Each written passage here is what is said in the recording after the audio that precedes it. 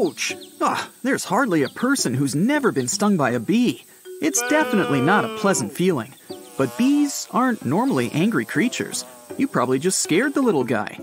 These insects are super important for pollination. Their existence is one of the main reasons why our plants keep growing. Bees only sting when they feel threatened. If you get stung, it might mean you've come too close to them. Or, more importantly, that you've come too close to their hive. Each hive can hold between 50,000 to 80,000 honeybees. Just like us humans, bees do everything to protect their home. But instead of alarms and complicated security systems, they use their stingers to ward off enemies. When honeybees sting, they release something called a pheromone. Pheromones are chemical substances that affect the behavior of animals of the same species. If one bee charges at you, the pheromones are likely to stir up all nearby bees, and they will readily join in. That's one meeting you'll definitely want to avoid. Here's a fun fact. It's only female bees that can sting. Larger male drone bees don't even have stingers. This is because the stinger is basically a modified egg-laying device. Queen bees also have stingers. These bees are bigger than the average worker. The queen has an average size of just under 1 inch. It's about twice the size of your regular worker bee. Because of its large size, many people think that the queen bee's sting hurts the most. So let's dive into it. First of all, queen bees rarely sting because of their job in the hive. The queen is the most important bee in the colony, as it's the only female that can reproduce. The queen has 2 main jobs in the hive. Number 1, she produces chemical scents that help unify the rest of the bees so they can work together. Number 2, she lays a lot of eggs, up to 2,000 a day. The queen is surrounded by worker bees who meet her every need at all times. They give her food. The attendant workers also collect and then distribute the queen's pheromones, which stops the workers from finding a new queen. But despite being the head of the hive and being much bigger than other bees, the queen's sting is actually the least painful. This is because regular bees have barbed stingers. This means that when they attack, the stinger gets stuck in your skin, making it really difficult to remove. The stinger also contains nasty venom that's packed with proteins. That's what causes the pain and affects your immune system and skin cells. The stinger continues to pump venom into your body for more than 10 minutes, or until it gets removed. But unlike workers, queen bees leave the hive very rarely. Their main job is to lay eggs, and it's down to the rest of the colony to protect the hive and the queen. That's why worker bees are the ones with the most powerful sting. This is how they can ward off potential dangers. The only reason the queen would really need to defend herself is against rival queens. Because of this, the queen has no need to develop a nasty stinger. Hers is instead a lot smoother. This means that the barbs don't get stuck in your skin, which can be mega uncomfortable. While this might sound good, it does come with a bit of bad news. Because of the smoothness of its stinger, the queen can jab you multiple times. The stinger is attached to the bee's digestive tract, nerves, and muscles, all of which are essential for the bee to function normally. When workers sting, they're unable to pull their stinger out because of the barbs, and when they try to get free, it doesn't end well for them. But the queen's stinger doesn't get stuck. That's why the bee doesn't feel any negative consequences. And still, she'll basically only sting you if she doesn't have one of her bodyguards nearby, which is highly unlikely. So, what's the worst place to be stung by a bee? A man called Michael Smith decided to find out. He got stung on 25 different body parts and rated each prick on a pain scale between 1 and 10. He found out that the most tender area was the nostrils, scoring a 9 out of 10, followed by the upper lip, which he estimated as an 8.7. The 3 least painful locations were the skull, middle toe tip, and upper arm. All of these scored a 2.3. But moving back to the queen, how does a regular bee gain this title? The queen bee rarely needs replacing, as she can live for a whopping 5 years. At the same time, a worker bee born in the summer usually only survives for about 6 weeks. But if the queen passes away or moves to another hive, the colony needs to replace her. Doing this requires something called royal jelly, which nurse bees produce in their heads. They feed it to newly hatched honeybee larvae. It's basically a superfood that contains loads of useful stuff, including vitamin B, proteins, hormones, and sugars. After feeding baby bees for 3 days, workers select just a few larvae and continue giving them the royal jelly. The others will have a less nutritional diet. The royal jelly triggers new phases of development for these growing bees, and one of the most important is growing special organs they need to lay eggs. But people still don't fully understand how this process works.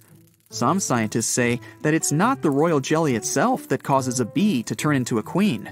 They think it's the exclusion of other natural plant-based chemicals from the queen's diet. But even though we aren't 100% sure how these special bees appear, we do know why there's just one queen in the end. When the first queen emerges, she searches for the other bees who've been fed the same royal jelly. And then, she wipes out the competition. If several queens emerge at the same time, it's time to grab your popcorn. They'll Hunger Games it out in a dramatic fight until only one remains. And that's how bees get their queen. Other bees in the hive also have important jobs. These include foraging for food, tending to young larvae, and building a honeycomb. Drones, or male bees, have one singular job. They mate with the queen. And when they're not trying to mate, they eat from honey reserves and do pretty much nothing. Female bees, or worker bees, do everything else. They keep the hive clean, take care of larvae, tend to the queen, store honey, build cells, forage, guard the nest, pollinate, and even feed male bees. Each bee knows exactly what job to do. That's because their specific hormones activate parts of their genetic makeup that tell them what needs to be done and when it needs to be done. Bees have 4 job phases in their lifetime. Phase 1 starts about 3 weeks after they get born. That's when they get to work cleaning the cells from which they've emerged. 3 days later, they enter Phase 2. In this phase, they're in charge of feeding other bees. This lasts for about a week. Then they enter Phase 3. They move further away from the hive center and become handy helpers. They build the honeycomb and guard the hive's entrance. This period also lasts for around a week. After that, they enter the 4th and final phase, the foraging stage. It's definitely the most dangerous part of our stripy friends' lives. This is where they leave the nest, look for pollen, bring it home, and feed the colony. They also leave a stinky footprint on the flowers they touch when collecting pollen. This way, they can figure out if their bee relatives have been here or if it's been a stranger. Sometimes they discover their own footprints. Unbelievable! This phase doesn't last very long though, only around 10 days, as it makes bees super tired. After such a short life, where they work non-stop, worker bees then leave the hive to never return. At the same time, if a worker passes away inside the hive, special undertaker bees carry this bee out. But while bees' lives may be short, this pattern seems to be working out quite well for the species. After all, they've been around for over a whopping 130 million years, and counting. Doink! What was that on your arm? A bee. Great. Not exactly a pleasant feeling. Painful, itchy, annoying, scary. We've all been there before. So, that happens because the bee jabs its barbed stinger into your skin and releases some venom. The venom contains proteins that cause pain and can affect your immune system and skin cells. But that's nothing compared to what the bee has to go through. Poor little thing. You'll be fine after a few hours, but the bee? Not so much. Honeybees don't usually sting people unless they feel threatened or if you accidentally step on them. The problem is that after stinging you, the bee can't pull its barbed stinger out of your skin. The only way to get free is to leave the stinger behind. The stinger, though, not just a sweet defense mechanism, it also contains part of the bee's digestive tract, nerves, and muscles that are, unfortunately, essential for the bee to function normally. So, yep, after losing all that, this tiny creature doesn't survive. Yikes. Poor little bee. Apart from that, they're such cool animals. They have 5 eyes, 2 pairs of wings, and 6 legs. Bees have excellent survival instincts, and they've been around for a really long time. 130 million years and counting. Who knows what ancient species they've stung? Most bees in the hive are called worker bees, and the big cheese is called the queen. She lays around 2,000 eggs per day. Sound like a lot? Well, the average hive contains 50,000 bees, and they disappear after just one sting. I guess going through a painful and itchy experience doesn't actually sound that bad when you only have one bee on your arm. Imagine if you had the whole hive. It may seem like bees just aimlessly fly around or use their vision to decide where they go. But these cool insects are pretty organized and rely on a super complex transport system. Imagine planning a cross-country road trip, only this time, there are no roads. I can't even make it to the gym without my GPS, or if I stop at a burger joint on the way there. But not bees. They're way cooler than us. They use bee lines. Well, I call them that. They're basically a series of insect pathways bees tend to follow through human towns or the countryside. These pathways link every existing wildlife area together. It's like a bee railway system. My favorite bee is the buff-tailed bumblebee. It has an oval-shaped body covered in dense hair and a brain the size of a poppy seed. Considering how small it is, that's really impressive. How smart are they? Scientists made an experiment where they trained a bunch of them to play bee soccer. They even learned how to score a goal in return for a sweet sugary treat. Unbelievable! These same bees have another amazing ability.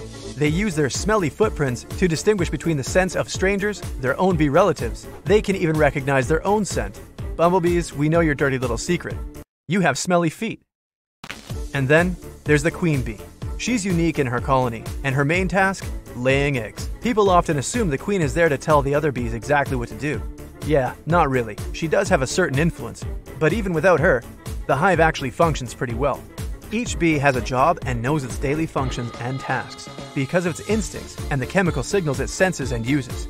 So, I guess no one needs to tell them how to behave. Those chemical signals are their way of communicating. Oh, and they know how to shake it. They wiggle their bodies at specific angles for a certain amount of time. That's how they send messages to each other. If something happens to the queen bee and she doesn't survive, worker bees create a new one. Yep, they don't find one, but sort of raise a new one. They choose a young larva and feed the future Her Majesty a special food called royal jelly. That lucky larva can now grow into the new queen. Bees are fast. They can beat their wings almost 200 times a second. Those 8 push-ups I can do in a minute, not sounding so impressive. Each bee produces around 1 teaspoon of honey in its lifetime. To produce 1 pound of honey, bees have to fly the equivalent of 1 whole time around the globe. These hardworking animals make around 100 million trips to about 200 million flowers to collect enough nectar for that pound of honey. Honeybees sleep 5 to 8 hours a day, and just like us, they rest at night. Their brains are pretty active when they're resting. Some scientists think they may be dreaming, also just like us. When winter rolls around, a lot of insects replace their body water with a special chemical called glycerol. It's a type of natural antifreeze that helps them stay alive in low temperatures. Bees, though, they just huddle together in the hive to stay toasty warm. Now, it's obvious who can win a fight between a bee and a giant hornet. It's like a battle between a kitten and a saber-toothed tiger. And an army of bees against an army of hornets is like hundreds of kittens against hundreds of lions. It seems the hornets will win because one hornet can destroy more than 1,000 bees in less than an hour and a half. But if this battle happens in real life, it will be more complicated, dramatic, and unexpected than you can imagine. A group of bees works all day. They pollinate plants and fruits and collect nectar from flowers. They work hard and return home to the hive at the end of the day. They don't notice an imposter flying among them, a giant hornet. It's bigger than one bee, but has the same yellow-black color. No one pays any attention to it. The imposter enters the bee house without an invitation and makes a crackling sound. That's how its jaws snap. Hungry and angry, it begins the feast. In a matter of seconds, the hornet puts the hive into chaos. The hornet has a sting with toxic venom, but it can go without it here. For bees, the monster uses its sharp jaws. The hive citizens attack the enemy, but it doesn't feel a thing. The situation is getting worse because bees can't live after using their sting. They sacrifice their lives to protect their home, to protect the queen. Unfortunately, all their attempts are in vain. After quenching its thirst, the hornet flies away to find new prey. Only one bee manages to survive. It escapes from the hive to warn the others. The bee visits every hive in the valley and reports the powerful enemy. All bees start preparing to attack. They're raising an army. Unfortunately, this is not enough. The giant hornet visits a new hive, but this time bees are ready. They attack the enemy from all sides. For a moment, it seems bee stings are working. The hornet is weakening, its activity is falling. The hope of victory inspires bees with confidence, but not for long. At this moment, 10 other hornets fly into the hive. The first hornet marked the hive with a unique pheromone before the battle. This smell attracted its friends, and now the bees have no chance. In the wild, hornets leave the trace so others can find the tagged location. In a few minutes, 11 hornets destroy the hive of 25,000 bees. Recently, this sunny land was blooming thanks to bees. Now it has turned into a lifeless valley. Giant hornets don't want to spend time searching for hives, so they divide into groups and fly to different sides of the valley. They mark bee houses with the pheromone and start a large-scale cleanup. Their hunger and thirst for destruction are insatiable. Yeah, bees now know their enemy and notice it as soon as a hornet appears in the air, but it doesn't help.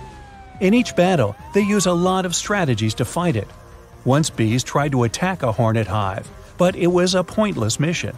No one pollinates flowers anymore. No one makes honey. Bees live in fear and are afraid to fly out of their hives. In this dark hour, when almost no hope's left, a slight chance of victory appears. A species of Japanese bees learned to defeat the enemy. The news spread all over the hives. The strategy seems to be working. They've managed to fight off several giant hornets. The fear goes away, and the bees are ready to fight again. In the real world, these bees learn to fight giant hornets, but other species can't do that. So bees are waiting for the enemy. They all know what to do. Finally, a giant hornet appears. Hundreds of bees attack it and wrap it with their bodies from all sides. They completely cover the hornet and start to tremble. The simultaneous vibration of all the bees heats up the enemy. The temperature is getting higher. The hornet can't get out. Bees seem to burn it with the energy of their bodies. A few minutes later, the giant hornet falls. Bees throw it out of the hive. Now they are confident of their victory. Another hornet arrives. Tired bees attack it and start to vibrate again. The next monster is coming, and another one. 10, 20, 100 hornets arrive. Bees don't have so many resources and energy. The chances to win are zero again. To win once and for all, the bees must unite. All the hives, hundreds of millions of bees. A huge, lifeless meadow is the location for the final battle. All the bees of the valley flock here. They are ready for the last fight. Silence ensues. Then the air begins to vibrate. You can hear the buzzing of hornets from afar. They have increased their population hundreds of times because none of the animals can resist them. The defeat of bees is inevitable, but no one is going to back down. Two swarms collide with each other. This is not a battle. This is destruction. Hundreds of thousands of bees, but 0 hornets fall to the ground in a few minutes. A whole species of insects are disappearing from the planet. But what is it?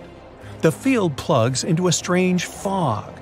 Bees and hornets don't see each other. Then, through the white veil, they appear.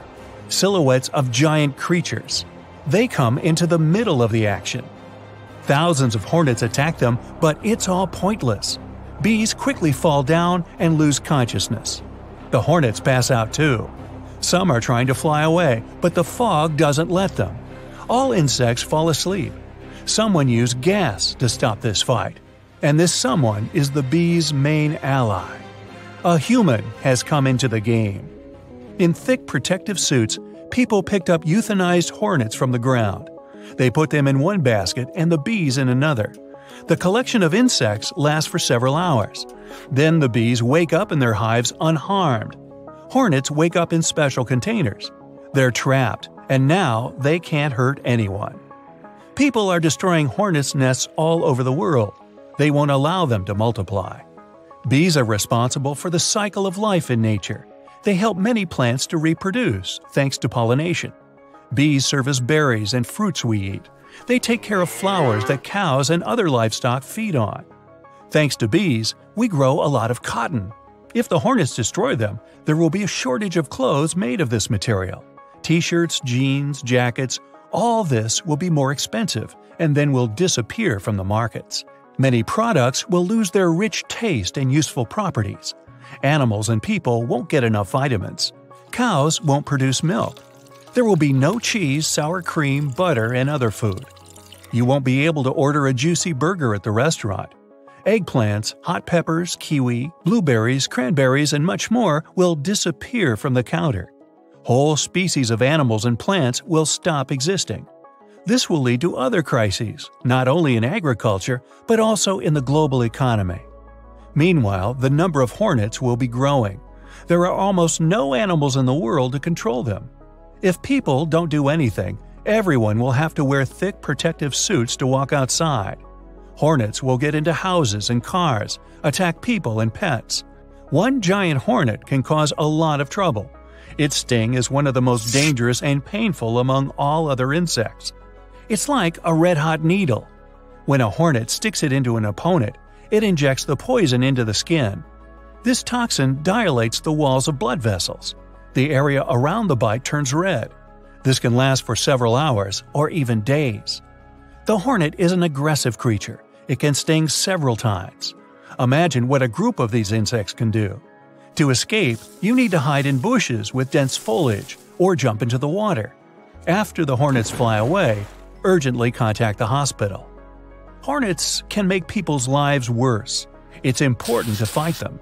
Unfortunately, bees can't do this. They're absolutely defenseless.